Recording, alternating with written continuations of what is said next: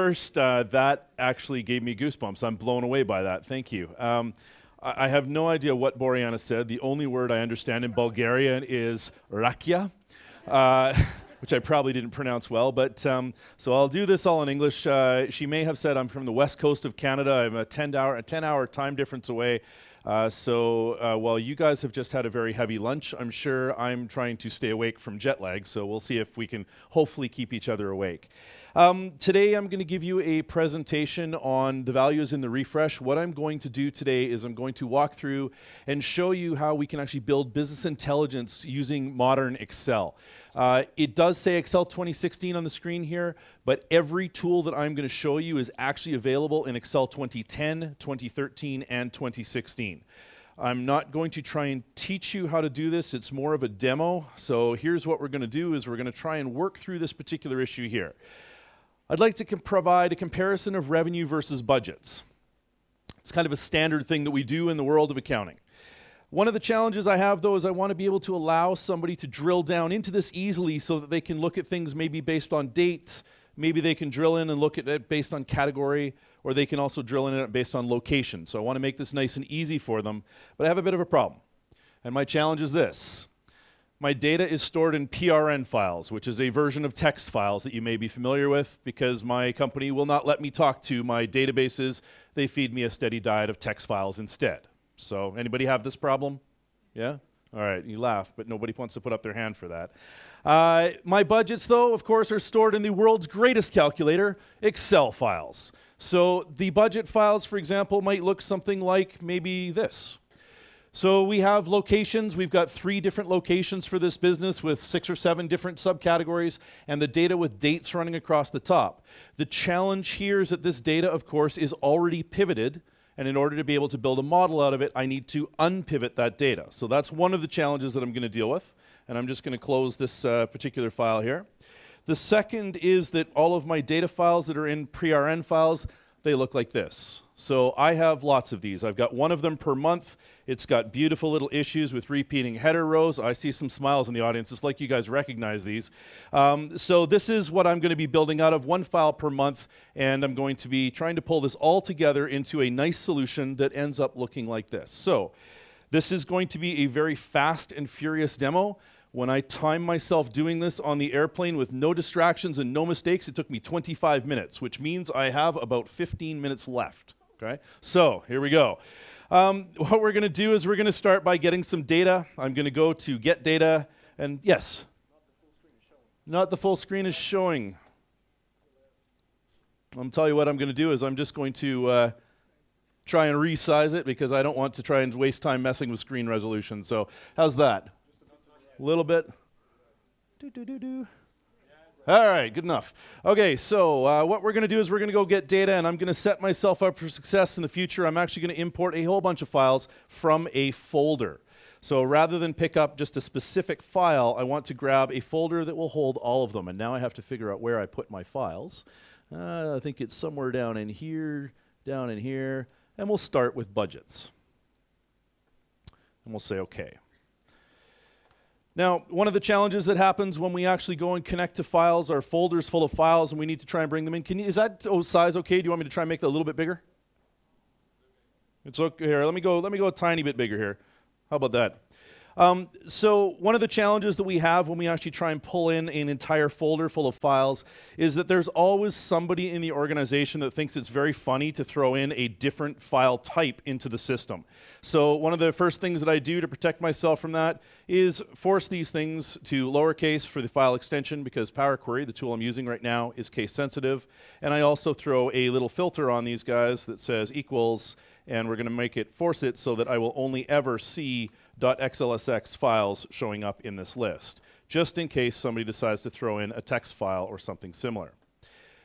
This is all I want to do to this particular piece here. I'm just going to make myself a new little query here that will allow me to do something. I'm trying to follow my best practices as well as I go through here. So here is a query called files list budget, which I am then going to go and say close and load and make a connection from it.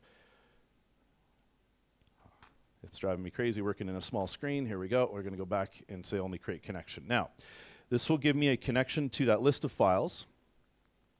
which I am then going to build off something bigger. I'm going to say reference, and I'm going to create a new query, which is going to be called budgets. Change the name here. Well, I'm not going to spell it quite like that. There we are. And now I'm going to click this little button here, and I'm going to try and combine every single Excel file that's in this folder. Now, right now there's only one, okay? But by the time I'm done this presentation, there will be more than one. So I want to combine every single Excel file that's in here. And you'll notice that it has a worksheet in it, which you saw earlier. Here's the data. Okay, so I get a nice little preview. I can say OK. And now there's going to be some stuff that happens around here. It's going to blow up with a whole bunch of queries, which are going to help me out. They're a little intimidating. They're a little ugly. But they're beautiful in its own way. Because one of these things, if I go back here and just delete this step so it doesn't mess me up later, I'm going to go here to transform sample. And what you can see is that at this point I actually have it's not a very attractive look into the data, but it is a look at the data that we saw before. So what I'm going to do now is I'm going to say, you know, these first 4 rows, they don't add any business value to me whatsoever. So I'm going to go to say remove rows, remove the top rows, and we're going to remove the top 4 rows. And it doesn't compromise the underlying files at all. It just changes this so that those rows won't be imported. So okay, that's cool. I want this location here to be filled all the way down these pieces so that they show up for every row. So we'll fill those down so that looks a little bit better. Well, I think that was up, wasn't it? Let me go and fix that. We want to go down, not up. Right click, fill, down. It's tough working on this angle. All right, now the next thing I'm going to do is I'm going to promote this first row to headers. So now I'm going to have all of my dates showing up across the top. And at this point, I've got the ability to do a couple of really magical things. I'm going to filter this little column to say remove all the rows that don't have nulls. This will get rid of all of my subtotals and totals in my data because you never want subtotals or totals in your pivot data set. I'm going to make a couple little changes here. I'm going to make a new column called location. I'm going to try and not do that with my caps lock key on. And I'm going to create another new column over here, or rename this column over here. We're going to call it category. And now, wouldn't it be amazing if all I needed to do to unpivot this data was just to select these 2 columns, right-click on them, and say unpivot other columns, and boom, just like that, it's done. Okay, let me help you out with that because you guys plainly missed this. That is amazing! Okay? All right, so now we don't want totals in this data, so we're going to get rid of this. Let's go total, don't need you here, and I'm going to go and change this to be a real date. And we're going to go and change the value here. I think I'm going to rename it too, but I'm going to call this currency. I'm going to change it out so that it's got a name like amount, because that's a great name for a column that has values in it. And then we'll come back into our budgets over here, and you can see that they have come across into this table, which maybe doesn't make a lot of sense right now, but that's okay. It will a little bit later. Unfortunately, Guy, it would be fantastic if you had inherited the data types from what I just came out of. If you can make that happen, please, that'd be great. So we're going to change this to text. We're going to change this to text. We're going to change this back to a date, and this one to an amount. And now, currency, here we are. Now I have a beautiful table that I can go and land into my Power Pivot data model by saying close and load to. And this guy will go only create connection directly into Power Pivot. And what you'll see is there's a whole bunch of stuff that ends up happening here, and I have a feeling I've got this horrible thing that's going to happen with my load destinations, and something's going to go to the wrong place, but we'll watch. No, it did it right. Oh, this is better. Nice. You snuck that in on me. And now I'm going to go take a very quick look at the data model just to prove that this data actually landed somewhere. How many of you guys have worked with pivot tables all the time, but have not yet discovered Power Pivot? All right, so you guys all know with a pivot table that the data is in limbo. It's somewhere you can never see it. Here's one of the great things with Power Pivot is that is my pivot cache right there. I can actually see the data inside it. Okay? One great feature of Power Pivot that isn't even really one of the advertised ones. So there we go. There's one beautiful table. I'm going to also go back here really quick, and I'm going to spin an additional thing off of this. Actually, not with an edit. We're going to go back, and we're just going to make a little reference. This is going to be something I'm going to use a little later.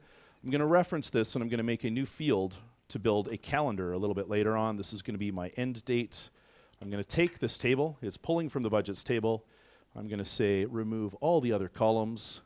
I'm going to filter this thing here to say give me a date filter to just the latest date. Right-click, remove all the duplicates from this. I'm going to take this guy here and say transform. Just to be safe, I'm going to force this to the end of the year. and then I'm going to right-click on this individual cell and drill down, and I now have the very last date that I would ever need for my calendar, which I'm going to go and say home, close and load to, load it to a connection, and we're going to pretend for right now that that never happened. Okay? So we'll come back to that guy a little bit later on. So I pulled my budgets in here. Okay? That's the first part. So now what I'm going to do is I'm going to go get my transactions. So we'll go to File, we'll go from Folder. And this one I'm going to pull from a slightly different folder. I'm going to try and drill down and find it again. So, whoop, that's not the right one. Here we go. And into Bulgaria, source data, transactions. Now in this folder, you're going to see that there's more than one file. So I can actually prove something that actually works here. There's 3 files in this guy here. We're going to go edit it. And once again, I'm going to do a quick little bit of work here. So just to prevent against those crazy users that want to try and cause me some problems, once again, we'll force this to lowercase, and we're going to filter to say equals .prn, so that when somebody decides to go and have fun and save an HTML file in that folder, it won't blow me up. And again, I'm going to call this one here, whoops, files list, dash transactions, and I'm going to load him. Actually, I'm not going to go and load him as connection only later because I'm going to do a lot of queries in this particular round here. Now, we'll right-click, we'll reference him. This is going to be my transactions query, but first I'm going to actually give this one a name because I'm going to spin all kinds of stuff off of this baby here because I'm going to show you how to build a fully dimensional model inside of Excel. So we have our staging table. I'm going to click Combine the Binaries. Now there are 3 binary files in this folder. This little function here will come up now and it's going to ask me which file would I like to use as a sample. And you can see that even though I've only got 3 files in here, the only option I have, Guy, is first file. Why can't I see the rest? This is a bug, right? Yes, okay, cool. Guy's on it. So, he loves coming to my presentations. So there's something else that's a little bit weird about this. This is a fixed width file. And yet, for some reason, it comes up somewhere in my data set, down near the very end. There's a comma. So it's identified this as a comma delimited file, and I've got this weird thing with column 1, column 2. So what I'm going to do is I'm going to say, you know what, I'm not really going to work with comma. I want to be fixed width. And then for some reason, it doesn't actually go and automatically put this in at 0, which is where it should start. So let me just hit tab on that. It'll reevaluate the preview. And now I'm going to get what I really want, which is 1 column of data. You think, 1 column, really? Well, yes, because you'll see. When I say OK, I'm going to get another collection of queries that's going to build itself out on the left-hand side. Actually, let me see if I can make this so that you can see all of this as well. We're going to go and expand it to the same footprint. There we are. And I now have 1 column of data here that's showing up at the end. I'm going to go back in and modify the sample transform for this guy here. So this is a function that is actually pointing at the first file in the list, which happens to be the February file, and that's okay. And it's got 1 big, long column of data, which obviously I need to do something with. So what can we do? Well, the first 9 lines here look like they're not going to be very useful. So we're going to go and we're going to say, let's remove the top rows. We'll get rid of the top 9 rows here. Now what I need to do is I need to break this into different columns because I only have 1. And it's not delimited by anything except for width. So I'm going to go right-click. We're going to say split column. We're going to split it by the number of characters. And we're going to split this based on the number which I know is 23 different characters. And boom, it blows us up. Now this kind of looks a little bit gross, but if you actually look here, if we click on this, we can see down in the bottom that we actually have the full piece of data. And if we click on it here, we can see the same thing. And if I click on this, I can see that I've actually got 2 columns here that were broken because it seems that this file was actually delimited 23 characters, 23 characters, 23 characters, 46 characters, 23, 23. But the good news with Power Query is that we don't care about that because it's as easy to put something back together as it is to break it apart in the first place. So I'll just go and merge these guys back together with no delimiter. Boom, that looks much better. Well, it kind of looks much better. It's going to look much better when I select everything, right-click, transform, and trim it. Now you can see the data is actually in the columns. Okay? So this was a pretty gross text file before, but now it's starting to look not so bad. At this point, I'm going to promote my first row to headers, and now I can start playing around with the different pieces. I'm actually going to undo those 2 steps because I made a mistake on this one. What I would like to do actually first is I would like to merge this. And if you guys, I just did that really quickly, but I made a mistake, and I just unwound it so I could go back to the previous step. This is a huge piece about Power Query. The entire audit trail of everything that I've done is down the side here, so I can step through this entire process step by step to see exactly what's going on and change things anytime I want to do that. Now that I've gone back, I'm going to split this column by a delimiter, not by width. It automatically picks up the delimiter for me. I am going to set it to leftmost. We'll say OK, and it splits it into 2 separate columns. That's better. Now I'll go back and re-promote my headers because this is what they should look like for this table. And at this point, I go through and I start making changes. I say, you know, that column name, I wanted this one called location. I even would prefer to spell it correctly. My POS chit date, I'm going to go and change it to be date.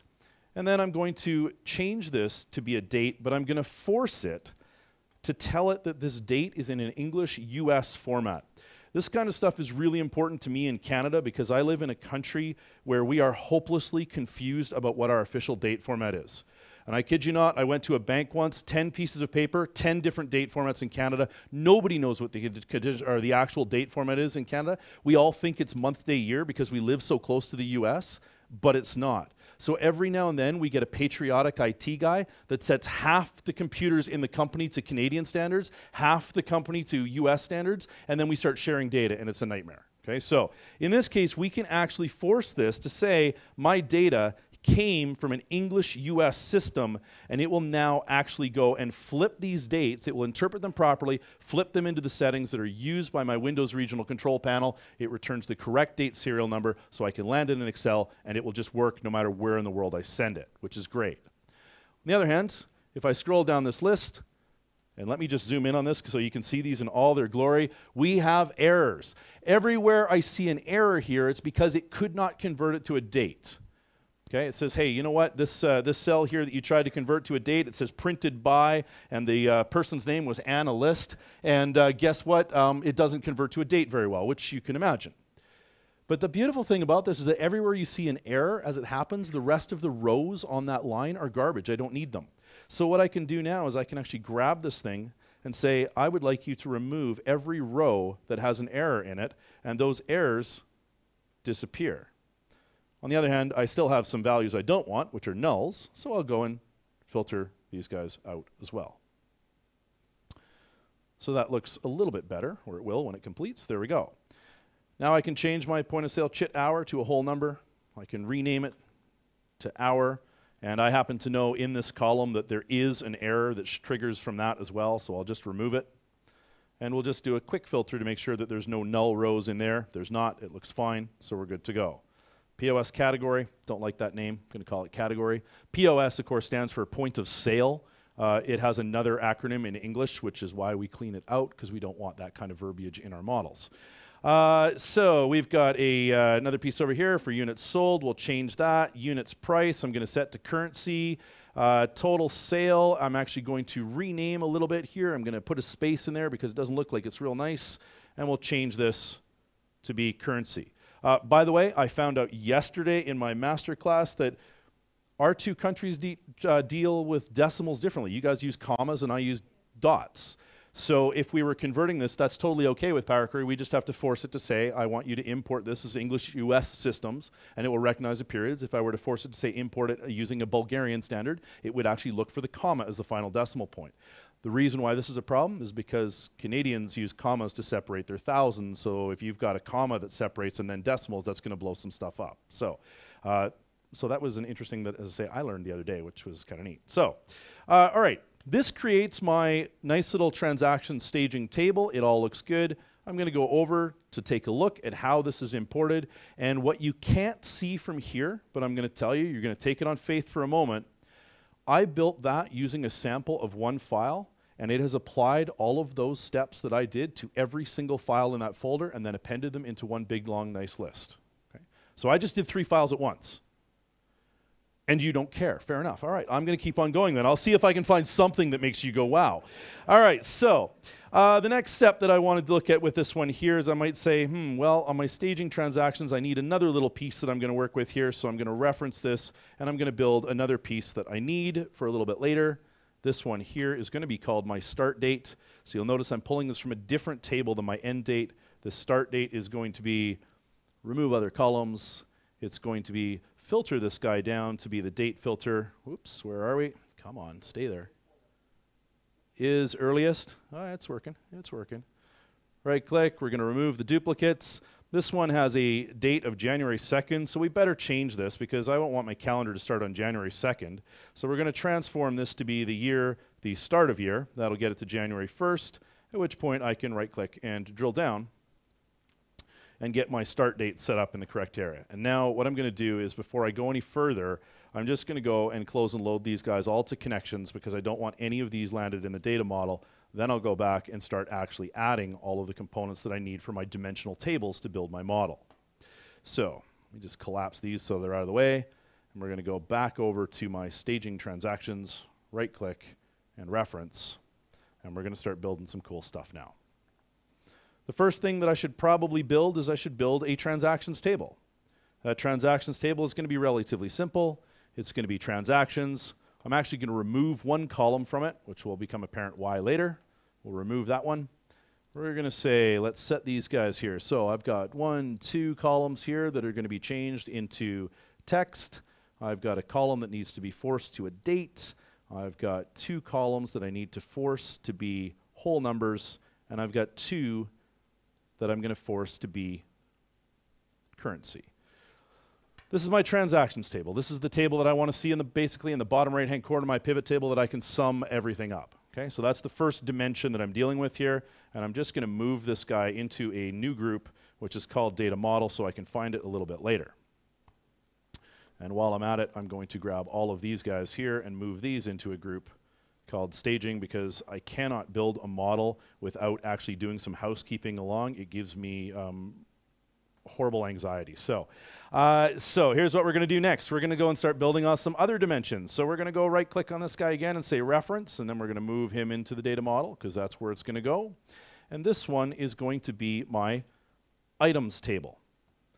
My items table is going to comprise of a category and the item fields. I'm going to say right click, remove the other columns. And in order to make a relationship in Power Pivot, I have to have a column that has unique values. That is going to be my items column, so I'm going to select just that. I'm going to remove all the duplicates from it, and then I'm going to set both of these guys to be text, and that is my dimension table for my sales items. Oops, that's not the right place. Here we go. Come on. There we are. Text. I also need a categories table, so I'm going to go back to my staging transactions. I'm going to say right click. I'm going to reference it. And we're going to take him and throw him in with my data model group as well. This will be a category table. There we are. And in my categories, all I need, right click, remove all the other columns. Here's my categories. I need a unique list of categories, so I'll remove the duplicates. There they are. And this comes directly from my data now, which is kind of nice. And then we'll go and say text. Feel like I'm missing another dimension. Oh, I know. How about a locations table? That would be a good one. So we'll go right click on this guy here and we'll say reference. We'll move this one into my data model group as well. And we're going to say, we'll call him, this one is going to be, locations. My brain is about 2 steps ahead of where I need to be right now. I'm also going to fix that so it's spelt right, because that would drive me crazy. Oh man, I'm going to really try hard. Spelling is very difficult. It's actually in overtype mode, which is perfect. There we go. All right, so locations, that's better. And once again, we can right click. We can remove the other columns. We can remove the duplicates. And we can force this to be text. Now, these are the main dimensions that I need in order to drive my table. So I think I also need to actually just move my budgets, because he belongs in this data model group. This is where all of my tables that are going to load go. There's one more dimension that I need in order to actually make this work, and that's a calendar dimension. If you're going to work in Power Pivot, for those of you who are working in Power Pivot, if you are building any time analysis models and you are not building a calendar table, there is a ticking time bomb on your model before it screws you up. Okay? You need a calendar table. You should never avoid it. It's one of the #1 things that I have with people that come to me and they say, hey, my stuff's not working, my formulas aren't working. Why don't you have a calendar table? Well, I just thought I'd try and avoid it. Just don't. It's not worth it. Okay, so one of the things I love about Power Query is that I can actually build a beautiful new calendar table here that is completely dynamic to my data. I created two variables earlier which were called start date and end date. And what I can do is I can create a nice little list here that says number.from start date number.from end date. And here we go. Is that not the most beautiful calendar you have ever seen? All right, fine. It feels like you're laughing to humor me. So let me turn this into a table and see if I can do a little bit better for you here. So this box just slows me down. Here we go. We're going to go and we're going to change this to a date, and we're going to go and put a nice little column name on it. And here is date. And there you go, just like that. It takes me about 30 seconds, if I'm not trying to explain it, to build a calendar out of my data. Okay? This calendar is completely dynamic, so whatever happens in my source data, it will always expand from the earliest date in my transactions to the latest date, actually the end of the year for my latest date in budgets. So as long as I don't end up in one of those habits, how many of you budget after your year end is done for the past couple of months that have already been completed? Nobody wants to put up their hand for that? Not even you, Guy, because I know you do. Guy loves me. I get to pick on him all the time, and he just nods and smiles. He's the most friendly person in the world. As long as you're budgeting in advance of a period happening, everything's fine. If you're not, then you need to change your logic, and obviously. But the beautiful thing about this, I've got an awesome little calendar table. So I can now go and say, you know what, I want to add a new column. I'd like to add a year. And boom, just like this, there's a new year for me. Excellent. So I'm going to go and say, you know what, how about I add maybe the month? I'm going to go with the name of month. Actually, you know what? I saw something that Guy did in a demo a little earlier today that I thought, you know what, this might be actually kind of interesting. So column from selections, what I want to have here is I want Jan, and I want to hit enter, and then I want another Jan. Will this actually do this for me? Oh, hey, look at that. It does. Cool. So we better not call it literal. I'm going to call that month. Well, I do, but you know what? That's because I've got all Jans. Oh, I see. We got, yeah. All right, you got to pay attention to what you're doing with your data. That's important. Let's try Feb here. Will it? Nah, I wish it would work that way. Okay, fair enough. I'm going to go back to the old way that I used to work. I had to try it. It works with month names. I know, but I'm going with short month names. So I'm going to do this the way I usually do. I'm going to add the whole name of the month. It's going to add the whole name for me, which I can then go back and transform and say, let's extract the first 3 characters. And there we go. That looks good. And then I need one more thing to work with Power Pivot to get this to all sort properly. We're going to grab the month number as well. But not there. That's a bad place to do it because I just broke my whole calendar. Okay, so we're going to go back to this. And this is one of the things that's a little bit confusing when you start working with Power Query is that most of the commands are actually on 2 tabs. They're on the Transform tab and they're on the Add Column tab. What I just did is I selected my date column, and from the Transform tab, I transformed it to a month number, which meant that it got rid of the old one and just used the new piece. If I go back to Add Column, it will actually preserve this column, which is what I really wanted, and it will actually allow me to add a completely new column that has the month number. So that is my calendar dimension. The only thing it needs now is a real name, like calendar. Calendar, there we are. I'll move it into my data model groups over here.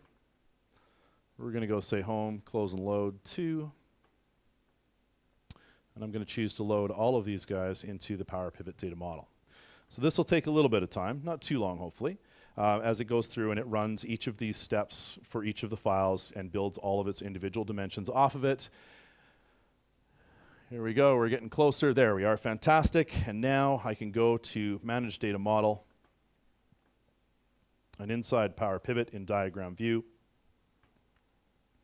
we can see that I have all of my tables. Now, for those of you who have never worked with Power Pivot, this looks a lot like Microsoft Access or something similar.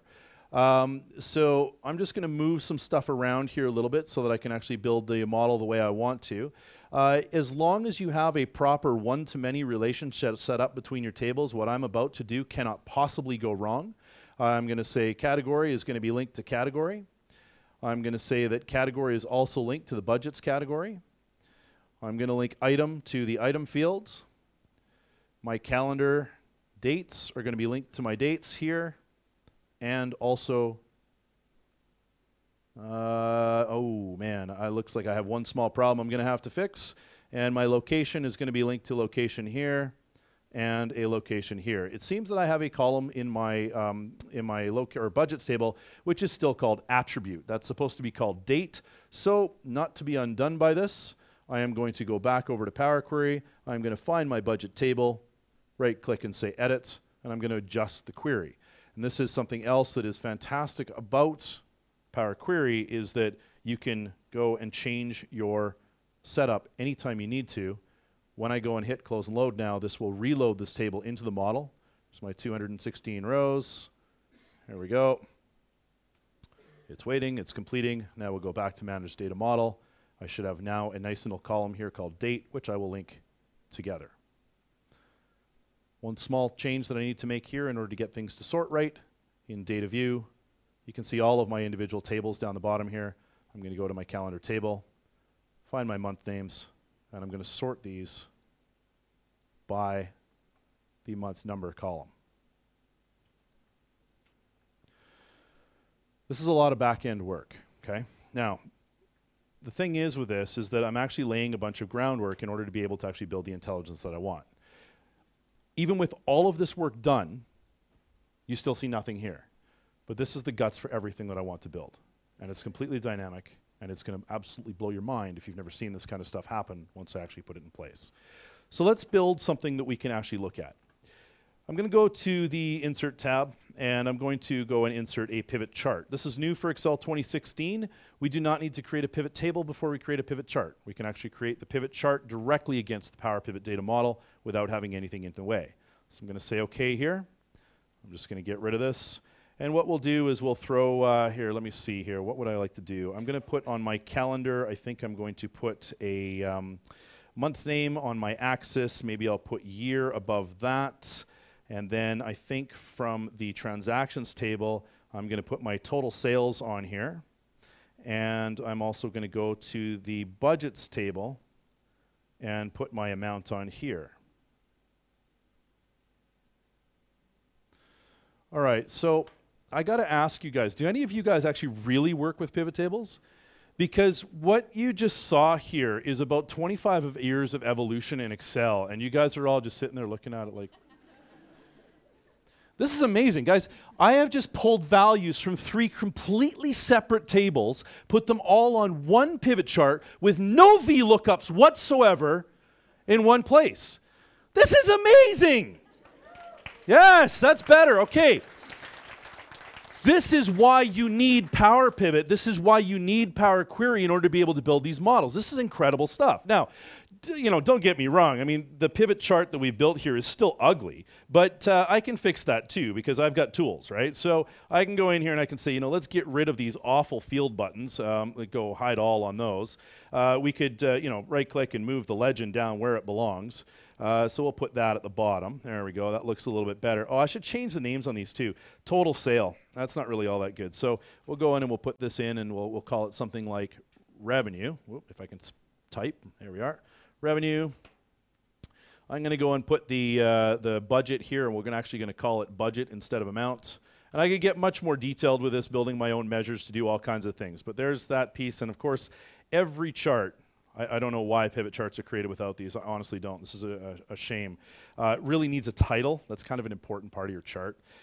So we will call this one something like, how about revenue versus budget.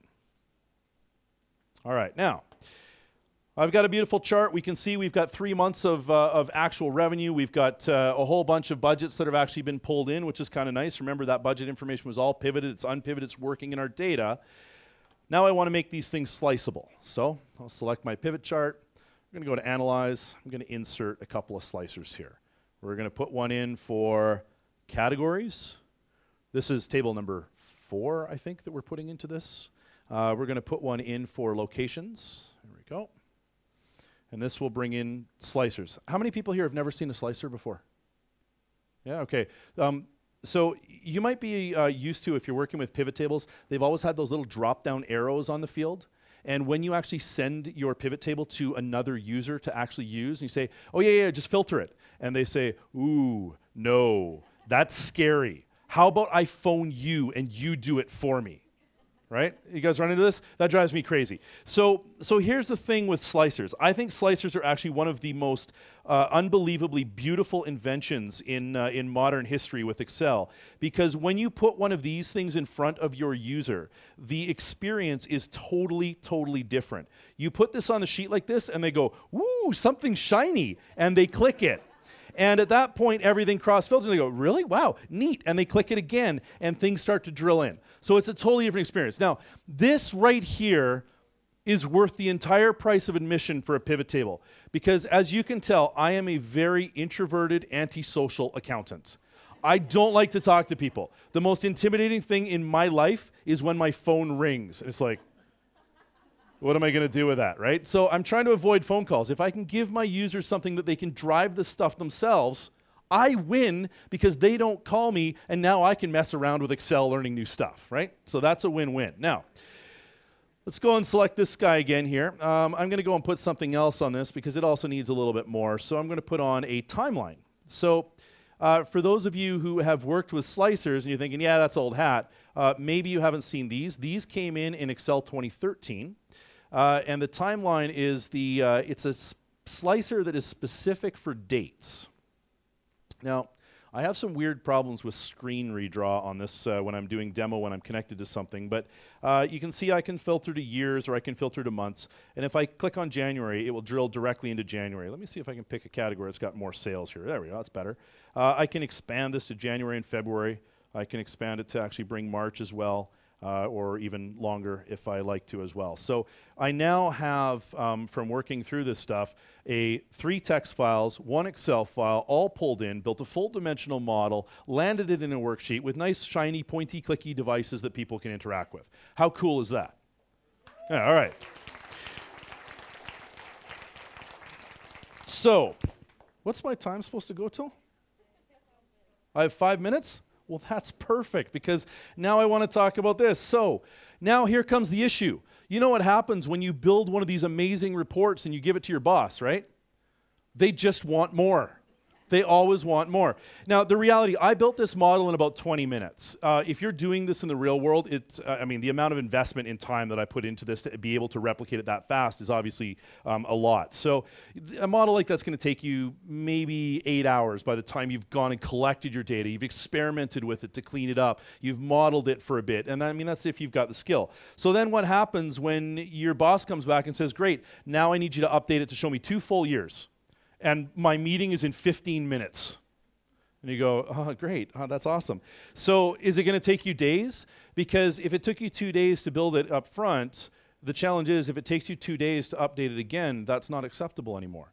Is it going to take you hours? Well, maybe. Is it going to take you 2 minutes? Because that's what you need it to be. All right? So the question really is, can you go and take something like this where we grab another budget file and we grab a whole bunch more transaction files, and can you go back over to this model and hit one button and wait for this to actually do a refresh in less than 2 minutes?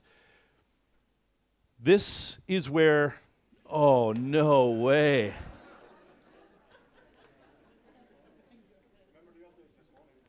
Remember the updates this morning. You know, it wouldn't be a live demo if something didn't go somewhat wrong, right? That's just the way it goes. Now, I can see that it's still retrieving data. It's still doing something. So let's see what actually happens with this, because I have faith that it will still come through for me anyway. So no, it's going to cause me a problem here. Column attribute wasn't found. Okay, you know what? I know what actually happened here. So this is where we're going to go and take the next experience, where we are going to click escape and stop it from doing its updates. Yep, okay, that's fine. And we're going to go back and we're going to very quickly edit and fix my calendar. I know what's going on here. It's actually my start date and my end date, I think, that are having some challenges here. Can't find the column called attribute. Removed other columns. This column is actually now called dates. But of course, we filtered rows on this guy here to say that this is supposed to be dates, and this is also supposed to be dates.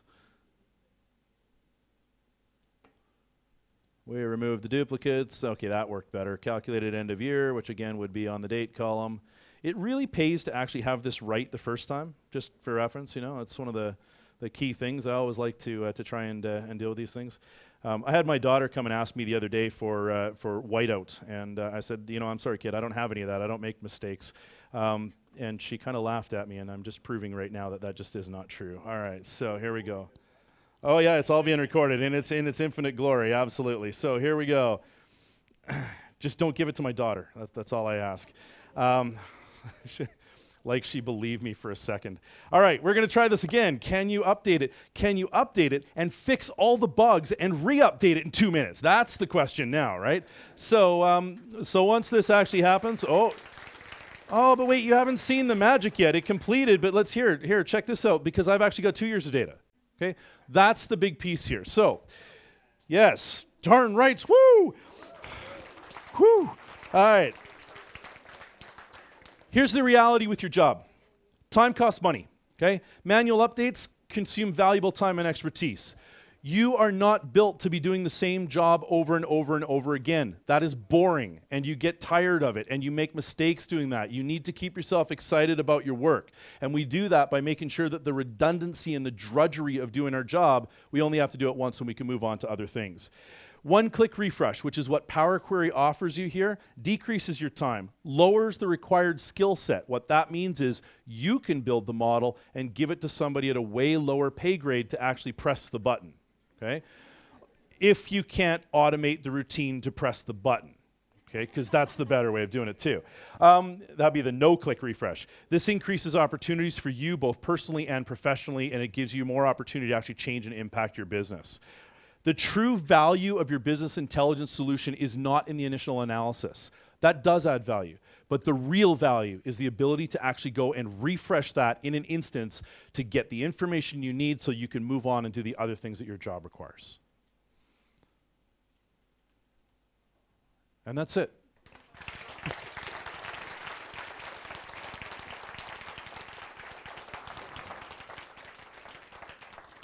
Thanks very much, folks. Enjoy it. And I'll be hanging out all day, so we'll be around.